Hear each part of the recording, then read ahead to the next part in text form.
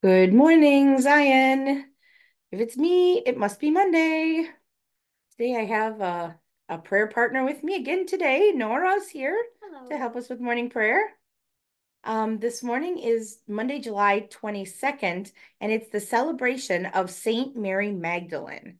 And I'm sure that I don't need to explain Mary Magdalene, but sometimes it's nice to just remind ourselves of of those great people of the Bible. So Mary Magdalene was a woman who, according to the four canonical Gospels, traveled with Jesus as one of his followers and was a witness to his crucifixion and resurrection. She is mentioned by name 12 times in the canonical Gospels, more than most of the apostles, and more than any other woman in the Gospels other than Jesus' family. Mary's epithet, Magdalene, may have been a toponymic surname, meaning that she came from the town of Magdala, a fishing town on the western shore of the Sea of Galilee in Roman Judea. What a wonderful woman she was. All right, we'll have a prayer for Mary Magdalene near the very end of morning prayer today. Our appointed psalm today is Psalm 116. And we have two readings today because it's a special saint day. So we'll get into those in a minute. All right, please join us for another morning of morning prayer. Page 80 in your Book of Common Prayer, Rite 2. Lord, open our lips. And our mouth shall proclaim your praise. Glory to the Father, Father, and and to to the the Son, Son, and and to to the the Holy Holy Spirit, Spirit, as as it it was was in in the the beginning, beginning, is is now, now, and and will will be be forever. forever. Amen. Alleluia. Alleluia. Come, let us sing to the Lord. Let us shout for joy to the rock of our salvation.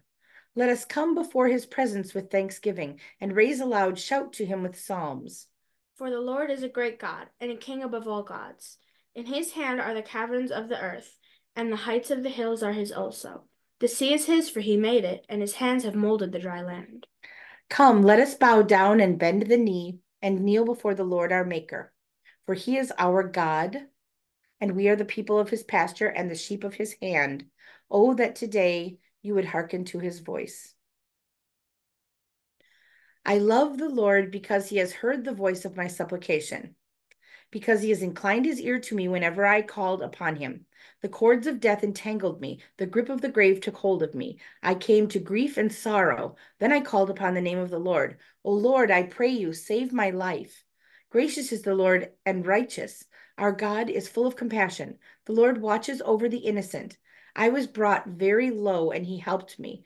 Turn again to your rest, O my soul, for the Lord has treated you well, and you have rescued my life from death, my eyes from tears, and my feet from stumbling.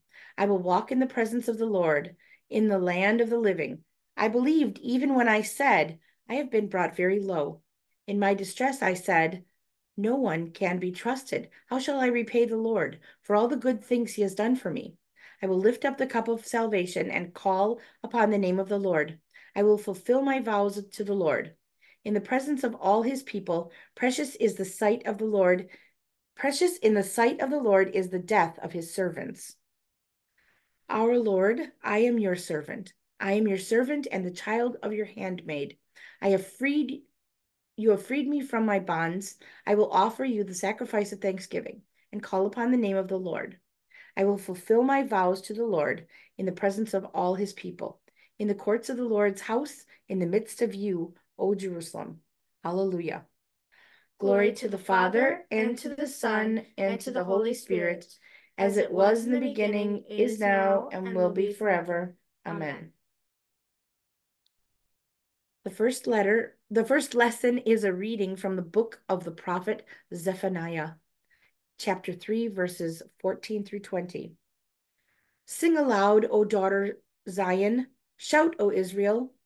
Rejoice and exult with all your heart, O daughter Jerusalem. The Lord has taken away the judgments against you. He has turned away your enemies. The King of Israel, the Lord, is in your midst. You shall fear disaster no more. On that day it shall be said to Jerusalem, do not fear, O Zion. Do not let your hands grow weak. The Lord your God is in your midst, a warrior who gives victory.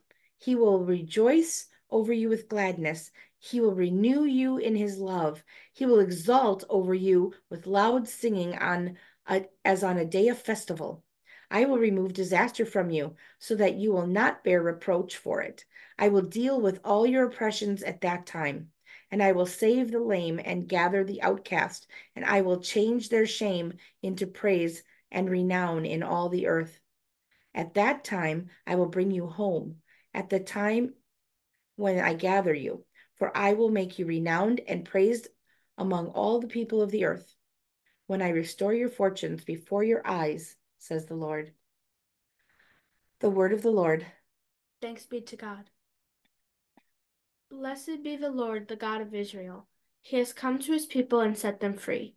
He has raised up for us a mighty Savior, born of the house of his servant David. Through his only prophets he promised of old that he would save us from our enemies, from the hands of all who hate us. He promised to show mercy to our fathers and to remember his holy covenant. This was the oath he swore to our father Abraham, to set us free from the hands of our enemies, free to worship him without fear, holy and righteous in his sight, all the days of our life. You, my child, shall be called the prophet of the Most High, for you will go before the Lord to prepare his way, to give his people knowledge of salvation by the forgiveness of their sins. In the tender compassion of our God, the dawn from on high shall break upon us, to shine on those who dwell in darkness and the shadow of death, and to guide our feet into the way of peace. Glory to the Father, and to the Son, and to the Holy Spirit, as it was in the beginning, is now, and will be forever. Amen. The second lesson is a reading from the Gospel according to Mark, chapter 15, verse 47 through chapter 16, verse 7. Mary Magdalene and Mary, the mother of Joseph, saw where the body was laid. When the Sabbath was over, Mary Magdalene and Mary, the mother of James, and Salome brought spices so that they might go and anoint him. And very early on the first day of the week, when the sun had risen, they went to the tomb. They had been saying to one another, "Who will roll away the stone for us from the entrance to the tomb?" When they looked up, they saw that the stone, which was very large, had already been rolled back. As they entered the tomb, they saw a young man dressed in a white robe sitting on the right side, and they were alarmed. But he said to them, "Do not be alarmed. You are looking for Jesus of Nazareth, who was crucified. He has been raised. He is not here. Look, there is the place they laid him. But go, tell his disciples and Peter that he is going ahead of you to Galilee. There you will see him, just as he told you." The word of the Lord. Thanks be to God. You are God, we praise you. You are the Lord, we acclaim you. You are the eternal Father, all creation worships you. To you, all angels, all the powers of heaven, cherubim and seraphim, sing in endless praise. Holy, holy, holy, Lord God of power and might. Heaven and earth are full of your glory. The glorious company of apostles praise you. The noble fellowship of prophets praise you. The white-robed army of martyrs praise you. Throughout the world, the holy church acclaims you. Father of majesty unbounded, your true and only Son, worthy of all worship, and the Holy Spirit, advocate and guide. Yet you, Christ, are the King of glory, the eternal Son of the Father. When you became man to set us free, you did not shun the Virgin's womb. You overcame the sting of death and opened the kingdom of heaven to all believers. You are seated at God's right hand in glory. We believe that you will come to be our judge. Come then, Lord, and help your people, bought with the price of your own blood, and bring us with your saints to glory everlasting. We are back on page 96 for the Apostles' Creed. I believe in God, the Father Almighty, creator of heaven and earth. I believe in Jesus Christ, his only Son, our Lord. He was conceived by the power of the Holy Spirit and born of the Virgin Mary. He suffered under Pontius Pilate, was crucified, died, and was buried. He descended to the dead. On the third day he rose again. He ascended into heaven and is seated at the right hand of the Father. He will come again to judge the living and the dead. I believe in the Holy Spirit, the Holy Catholic Church, the communion of saints, the forgiveness of sins, the resurrection of the body, and the life everlasting. Amen. The Lord be with you. And also with you. Let us pray. Our Father, who art in heaven, hallowed be thy name. Thy kingdom come, thy will be done, on earth as it is in heaven. Give us this day our daily bread, and forgive us our trespasses, as we forgive those who trespass against us.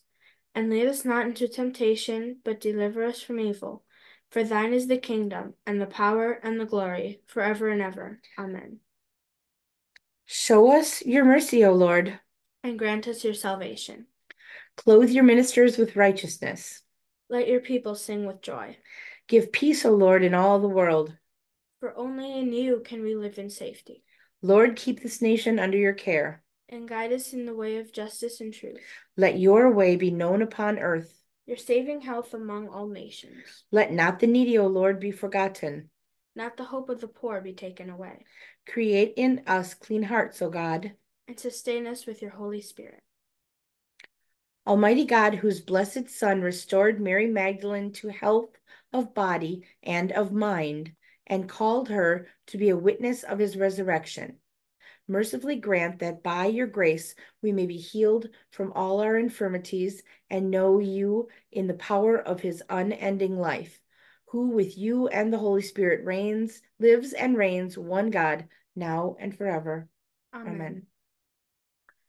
O God, the King eternal, whose light divides the day from the night and turns the shadow of death into the morning, drive far from us all wrong desires, incline our hearts to keep your law, and guide our feet into the way of peace, that, having done your will with cheerfulness during the day, we may, when night comes, rejoice to give you thanks.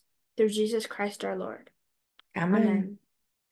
Almighty and everlasting God, by whose Spirit the whole body of your faithful people is governed and sanctified, receive our supplications and prayers, which we offer before you for all members of your holy church, that in their vocation and ministry they may truly and devoutly serve you. Through our Lord and Savior Jesus Christ. Amen. Amen. Let us bless the Lord. Thanks be to God. May the God of hope fill us with all joy and peace in believing through the power of the Holy Spirit. Amen. Amen. Thanks for joining us here on another Monday. Have a great week.